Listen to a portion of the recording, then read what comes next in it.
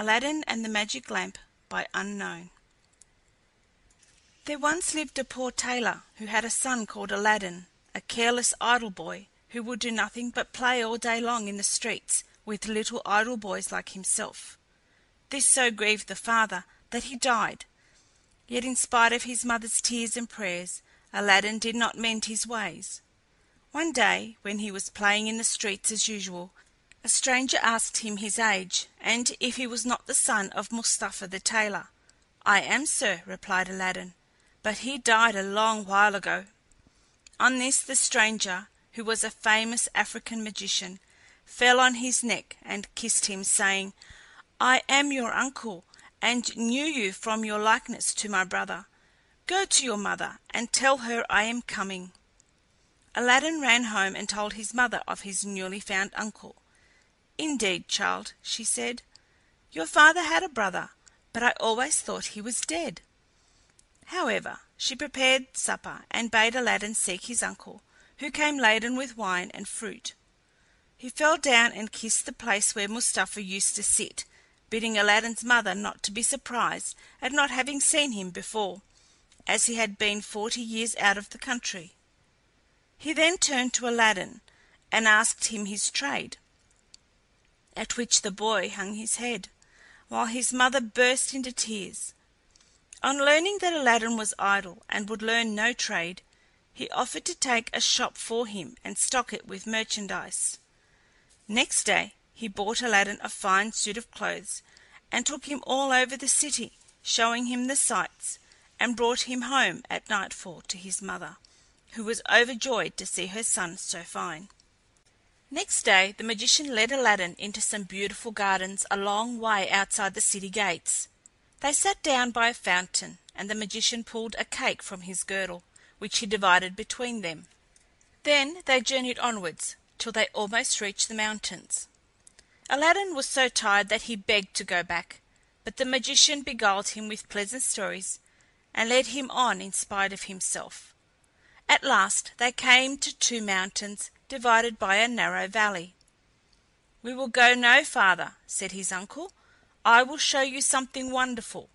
Only do you gather up sticks while I kindle a fire." When it was lit, the magician threw on it a powder he had about him, at the same time saying some magical words. The earth trembled a little in front of them, disclosing a square flat stone with a brass ring in the middle to raise it by. Aladdin tried to run away, but the magician caught him and gave him a blow that knocked him down. "What have I done, uncle?" he said piteously, whereupon the magician said more kindly, "Fear nothing, but obey me. Beneath this stone lies a treasure which is to be yours, and no one else may touch it, so you must do exactly as I tell you." At the word treasure, Aladdin forgot his fears, and grasped the ring as he was told, saying the names of his father and grandfather. The stone came up quite easily, and some steps appeared. "Go down," said the magician. "At the foot of those steps you will find an open door leading into 3 large halls. Tuck up your gown and go through them without touching anything, or you will die instantly. These halls lead into a garden of fine fruit trees. Walk on till you come to a niche in a terrace where stands a lighted lamp. Pour out the oil it contains and bring it to me." He drew a ring from his finger and gave it to Aladdin, bidding him prosper. Aladdin found everything as the magician had said, gathered some fine fruit off the trees, and having got the lamp, arrived at the mouth of the cave. The magician cried out in a great hurry, "Make haste and give me the lamp." This Aladdin refused to do until he was out of the cave. The magician flew into a terrible passion, and throwing some more powder onto the fire, he said something, and the stone rolled back into its place. The man left the country, which plainly showed that he was no uncle of Aladdin's, but a cunning magician who had read in his magic books of a wonderful lamp which would make him the most powerful man in the world. though he alone knew where to find it. He could only receive it from the hand of another. He had picked out the foolish Aladdin for this purpose, intending to get the lamp and kill him afterwards. For 2 days Aladdin remained in the dark, crying and lamenting. At last he clasped his hands in prayer, and in so doing rubbed the ring, which the magician had forgotten to take from him. Immediately an enormous and frightful genie rose out of the earth, saying, "What wouldst thou with me? I am the slave of the ring, and will obey thee in all things." Aladdin fearlessly replied, "Deliver me from this place." Whereupon the earth opened, and he found himself outside. As soon as his eyes could bear the light, he went home, but fainted on the threshold. When he came to himself, he told his mother what had passed, and showed her the lamp and the fruits he had gathered in the garden, which were in reality precious stones. He then asked for some food. "Alas, child," she said, "I have nothing in the house, but I have spun a little cotton, and will go sell it."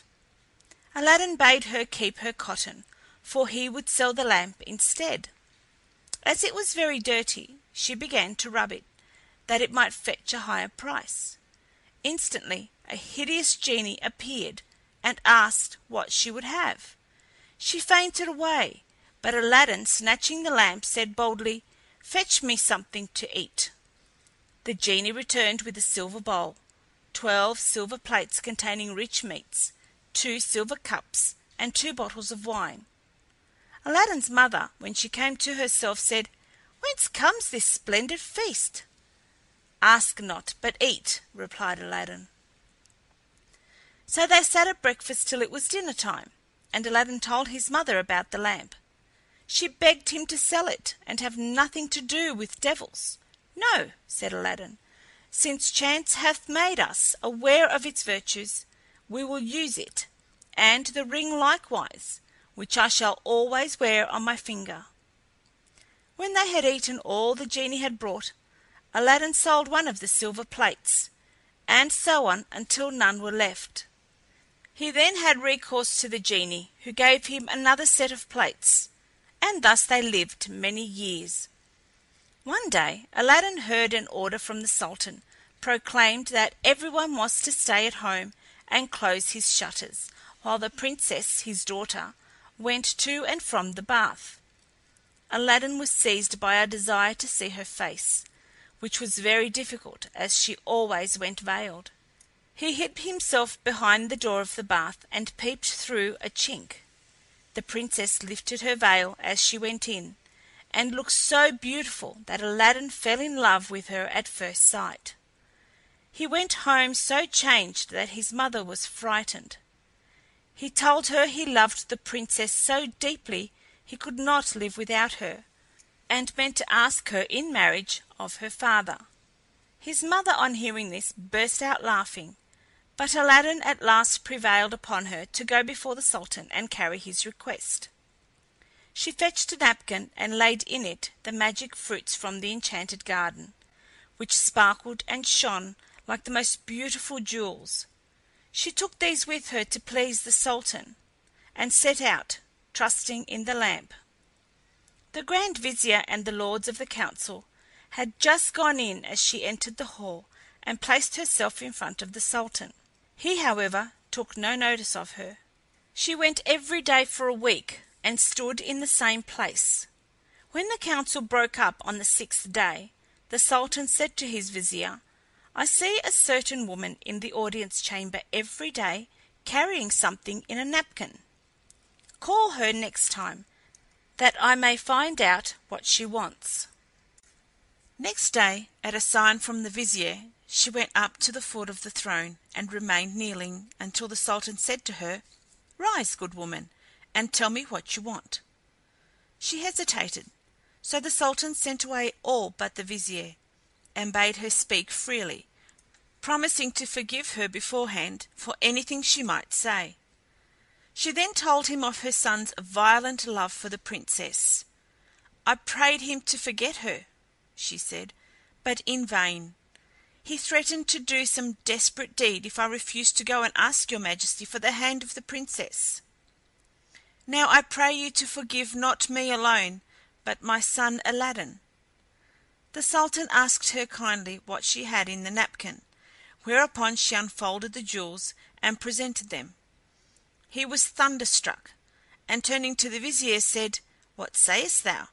Ought I not to bestow the princess on one who values her at such a price?"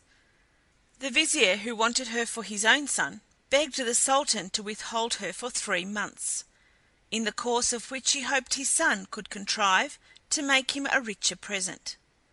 The Sultan granted this, and told Aladdin's mother that, though he consented to the marriage, she must not appear before him again for 3 months. Aladdin waited patiently for nearly 3 months, but after 2 had elapsed, his mother, going into the city to buy oil, found everyone rejoicing, and asked what was going on. "Do you not know," was the answer, "that the son of the Grand Vizier is to marry the Sultan's daughter tonight?" Breathless, she ran and told Aladdin, who was overwhelmed at first, but presently bethought him of the lamp. He rubbed it, and the genie appeared, saying, "What is thy will?" Aladdin replied, "The Sultan, as thou knowest, has broken his promise to me, and the vizier's son is to have the princess. My command is that tonight you bring hither the bride and bridegroom." "Master, I obey," said the genie. Aladdin then went to his chamber, where, sure enough, at midnight the genie transported the bed containing the vizier's son and the princess. "Take this new married man," he said, "and put him outside in the cold, and return at daybreak." Whereupon the genie took the vizier's son out of bed, leaving Aladdin with the princess. "Fear nothing," Aladdin said to her. "You are my wife, promised to me by your unjust father, and no harm will come to you."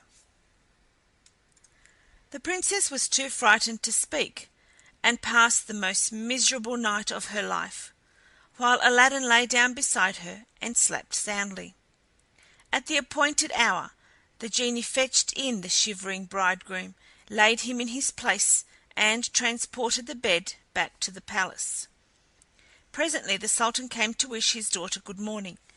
The unhappy vizier's son jumped up and hid himself, while the princess would not say a word and was very sorrowful.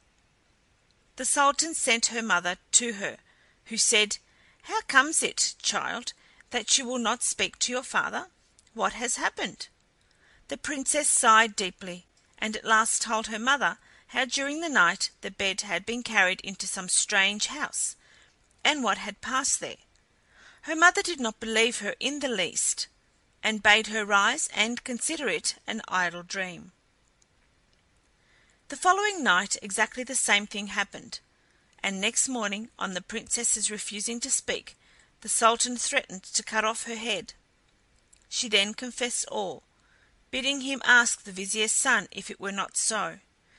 The Sultan told the vizier to ask his son, who owned the truth, adding that, dearly as he loved the princess, he had rather die than go through another such fearful night, and wished to be separated from her. His wish was granted, and there was an end of feasting and rejoicing. When the 3 months were over, Aladdin sent his mother to remind the Sultan of his promise. She stood in the same place as before, and the Sultan, who had forgotten Aladdin, at once remembered him, and sent for her. On seeing her poverty, the Sultan felt less inclined than ever to keep his word, and asked his vizier's advice, who counseled him to set so high a value on the princess that no man living would come up to it.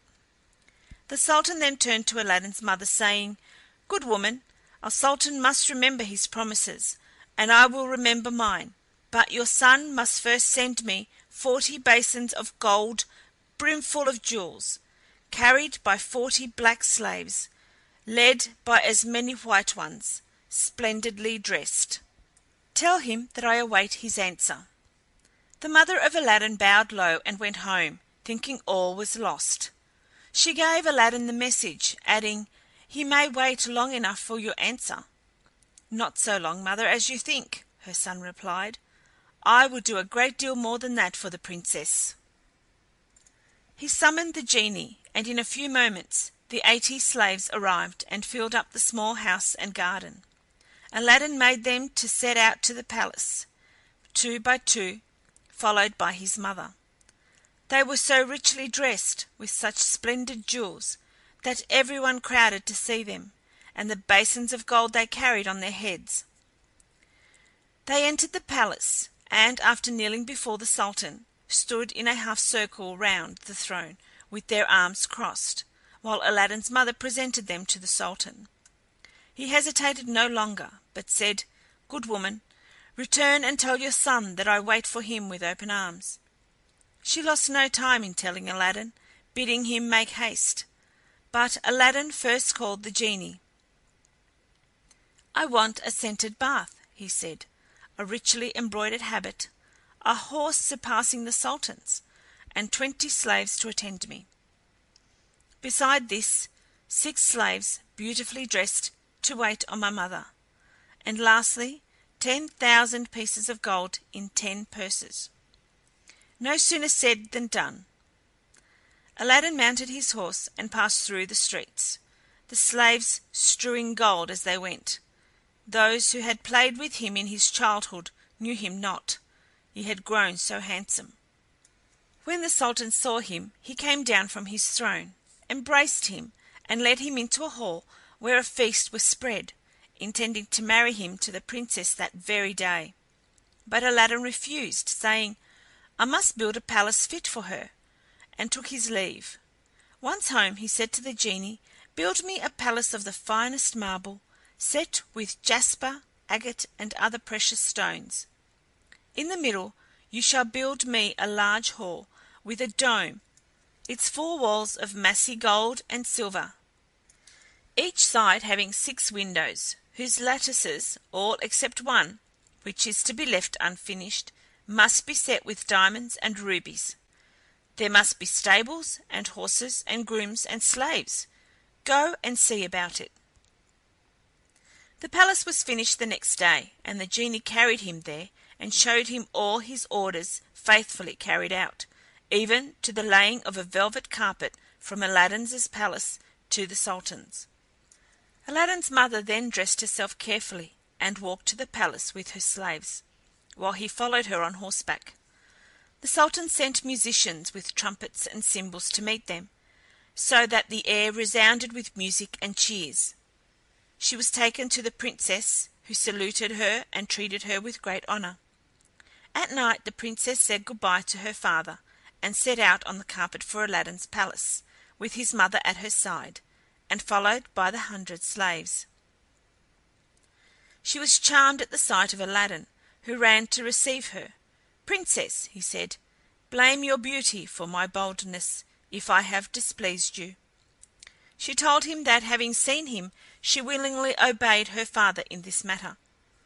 After the wedding had taken place, Aladdin led her into the hall, where a feast was spread, and she supped with him, after which they danced till midnight. Next day Aladdin invited the Sultan to see the palace. On entering the hall with the 24 windows with their rubies, diamonds, and emeralds, he cried, "It is a world's wonder! There is only one thing that surprises me. Was it by accident that one window was left unfinished?" "No, sir, by design," returned Aladdin. "I wished your Majesty to have the glory of finishing this palace." The Sultan was pleased, and sent for the best jewelers in the city. He showed them the unfinished window, and bade them fit it up like the others. "Sir," replied their spokesman, "we cannot find jewels enough." The Sultan had his own fetched, which they soon used, but to no purpose, for in a month's time the work was not half done. Aladdin, knowing that their task was vain, bade them undo their work and carry the jewels back, and the genie finished the window at his command.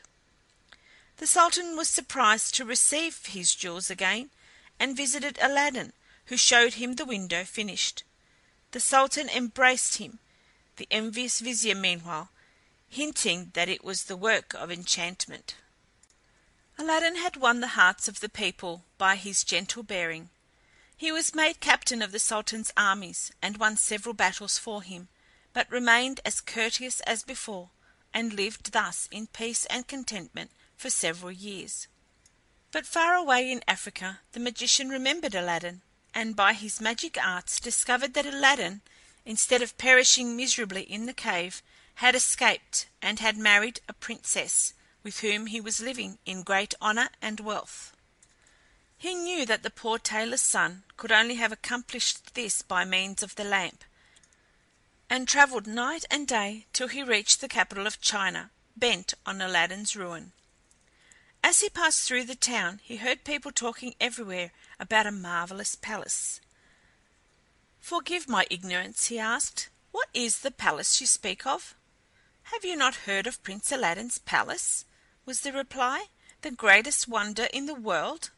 I will direct you if you have a mind to see it." The magician thanked him who spoke, and, having seen the palace, knew that it had been raised by the genie of the lamp, and became half mad with rage. He determined to get hold of the lamp, and again plunge Aladdin into the deepest poverty. Unluckily, Aladdin had gone a-hunting for 8 days, which gave the magician plenty of time. He bought 12 lamps, put them into a basket, and went to the palace, crying, "New lamps for old," followed by a jeering crowd. The princess, sitting in the hall of 24 windows, sent a slave to find out what the noise was about, who came back laughing, so that the princess scolded her. "Madam," replied the slave, "who can help laughing to see an old fool offering to exchange fine new lamps for old ones?" Another slave, hearing this, said, "There is an old one on the cornice there which he can have." Now this was the magic lamp which Aladdin had left there, as he could not take it out hunting with him. The princess, not knowing its value, laughingly bade the slave take it and make the exchange. She went and said to the magician, "Give me a new lamp for this." He snatched it and bade the slave take her choice, amid the jeers of the crowd. Little he cared, but left off crying his lamps, and went out of the city gates to a lonely place, where he remained till nightfall, when he pulled out the lamp and rubbed it. The genie appeared, and at the magician's command carried him, together with the palace and the princess in it, to a lonely place in Africa. Next morning the Sultan looked out of the window towards Aladdin's palace, and rubbed his eyes, for it was gone. He sent for the vizier, and asked what had become of the palace. The vizier looked out too, and was lost in astonishment. He again put it down to enchantment, and this time the Sultan believed him, and sent 30 men on horseback to fetch Aladdin back in chains. They met him riding home, bound him, and forced him to go with them on foot. The people, however, who loved him, followed, armed, to see that he came to no harm. He was carried before the Sultan, who ordered the executioner to cut off his head.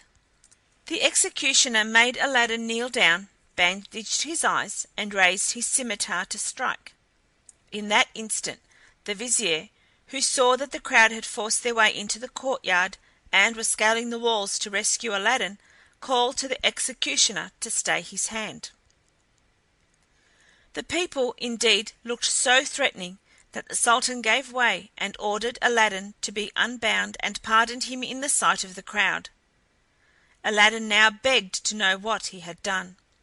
"False wretch," said the Sultan, "come hither," and showed him from the window the place where his palace had stood. Aladdin was so amazed he could not say a word. "Where is your palace and my daughter?" demanded the Sultan. "For the first I am not so deeply concerned, but my daughter I must have, and you must find her, or lose your head." Aladdin begged for 40 days in which to find her, promising, if he failed, to return to suffer death at the Sultan's pleasure. His prayer was granted, and he went forth sadly from the Sultan's presence. For 3 days he wandered about like a madman, asking everyone what had become of his palace.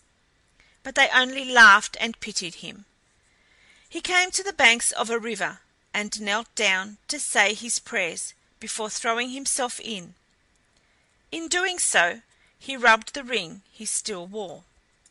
The genie he had seen in the cave appeared, and asked his will.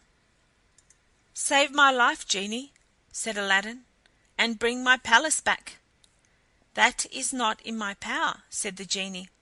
"I am only the slave of the ring. You must ask him of the lamp." "Even so," said Aladdin, "but thou canst take me to the place, and set me down under my dear wife's window." He at once found himself in Africa, under the window of the Princess, and fell asleep out of sheer weariness.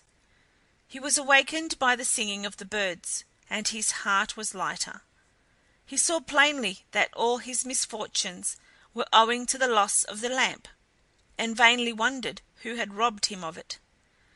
That morning the Princess rose earlier than she had done since she had been carried into Africa by the magician, whose company she was forced to endure once a day. She, however, treated him so harshly that he dared not live there altogether. As she was dressing, one of her women looked out and saw Aladdin. The Princess ran and opened the window, and at the noise she made, Aladdin looked up. She called to him to come to her, and great was the joy of these lovers at seeing each other again. After he had kissed her, Aladdin said, "I beg of you, Princess, in God's name, before we speak of anything else, for your own sake and mine, tell me what has become of an old lamp I left on the cornice in the hall of 24 windows when I went a-hunting." "Alas," she said, "I am the innocent cause of our sorrows," and told him of the exchange of the lamp. "Now I know," cried Aladdin, "that we have to thank the African magician for this. Where is the lamp?" "He carries it about with him," said the Princess. "I know, for he pulled it out of his breast to show me. He wished me to break my faith with you and marry him, saying that you were beheaded by my father's command. He is forever speaking ill of you, but I only reply by my tears. If I persist, I doubt not but he will use violence." Aladdin comforted her and left her for a while. He changed clothes with the first person he met in the town, and having bought a certain powder, returned to the Princess, who let him in by a little side door. "Put on your most beautiful dress," he said to her, "and receive the magician with smiles, leading him to believe that you have forgotten me. Invite him to sup with you, and say you wish to taste the wine of his country. He will go for some, and while he is gone, I will tell you what to do." She listened carefully to Aladdin, and when he left her, arrayed herself gaily for the first time since she left China.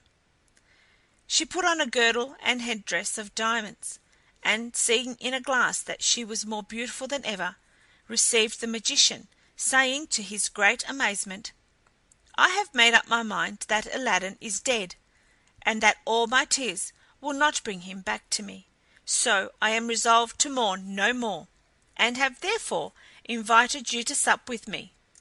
But I am tired of the wines of China, and would fain taste those of Africa." The magician flew to his cellar, and the Princess put the powder Aladdin had given her in her cup. When he returned, she asked him to drink her health in the wine of Africa, handing him her cup in exchange for his, as a sign she was reconciled to him. Before drinking, the magician made her a speech in praise of her beauty, but the Princess cut him short, saying, "Let us drink first, and you shall say what you will afterwards." She set her cup to her lips and kept it there, while the magician drained his to the dregs and fell back lifeless. The Princess then opened the door to Aladdin and flung her arms round his neck, but Aladdin went to the dead magician, took the lamp out of his vest, and bade the genie carry the palace and all in it back to China. This was done, and the princess in her chamber felt only two little shocks, and little thought she was home again. The Sultan, who was sitting in his closet, mourning for his lost daughter, happened to look up and rubbed his eyes, for there stood the palace as before. He hastened thither, and Aladdin received him in the hall of the 24 windows, with the princess at his side. Aladdin told him what had happened, and showed him the dead body of the magician, that he might believe. A 10 days' feast was proclaimed, and it seemed as if Aladdin might now live the rest of his life in peace, but it was not meant to be. The African magician had a younger brother, who was, if possible, more wicked and more cunning than himself. He travelled to China to avenge his brother's death, and went to visit a pious woman called Fatima, thinking she might be of use to him. He entered her cell and clapped a dagger to her breast, telling her to rise and do his bidding on pain of death. He changed clothes with her, coloured her face like hers, put on her veil, and murdered her, that she might tell no tales. Then he went towards the palace of Aladdin, and all the people, thinking he was the holy woman, gathered round him, kissing his hands and begging his blessing. When he got to the palace, there was such a noise going on round him that the princess bade her slave look out the window and ask what was the matter. The slave said it was the holy woman, curing people by her touch of their ailments, whereupon the princess, who had long desired to see Fatima, sent for her. On coming to the princess, the magician offered up a prayer for her health and prosperity. When he had done, the princess made him sit by her and begged him to stay with her always. The false Fatima, who wished for nothing better, consented, but kept his veil down for fear of discovery. The princess showed him the hall, and asked him what he thought of it. "It is truly beautiful," said the false Fatima. "In my mind it wants but one thing." "And what is that?" said the princess. "If only a roc's egg," he replied, "were hung up from the middle of this dome, it would be the wonder of the world." After this the princess could think of nothing but the roc's egg, and when Aladdin returned from hunting, he found her in a very ill humour. He begged to know what was amiss, and she told him that all her pleasure in the hall was spoilt for want of a roc's egg hanging from the dome. "If that is all," replied Aladdin, "you shall soon be happy." He left her and rubbed the lamp, and when the genie appeared, commanded him to bring a roc's egg. The genie gave such a loud and terrible shriek that the hall shook. "Wretch!" he cried, "is it not enough that I have done everything for you, but you must command me to bring my master and hang him up in the midst of this dome? You and your wife and your palace deserve to be burnt to ashes, but that this request does not come from you, but from the brother of the African magician, whom you destroyed. He is now in your palace disguised as the holy woman, whom he murdered. He it was who put that wish in your wife's head. Take care of yourself, for he means to kill you." So saying, the genie disappeared. Aladdin went back to the princess, saying his head ached, and requesting that the holy Fatima should be fetched to lay her hands on it. But when the magician came near, Aladdin, seizing his dagger, pierced him to the heart. "What have you done?" cried the princess. "You have killed the holy woman." "Not so," replied Aladdin, "but a wicked magician," and told her of how she had been deceived. After this, Aladdin and his wife lived in peace. He succeeded the Sultan when he died, and reigned for many years, leaving behind him a long line of kings. End of Aladdin and the Magic Lamp.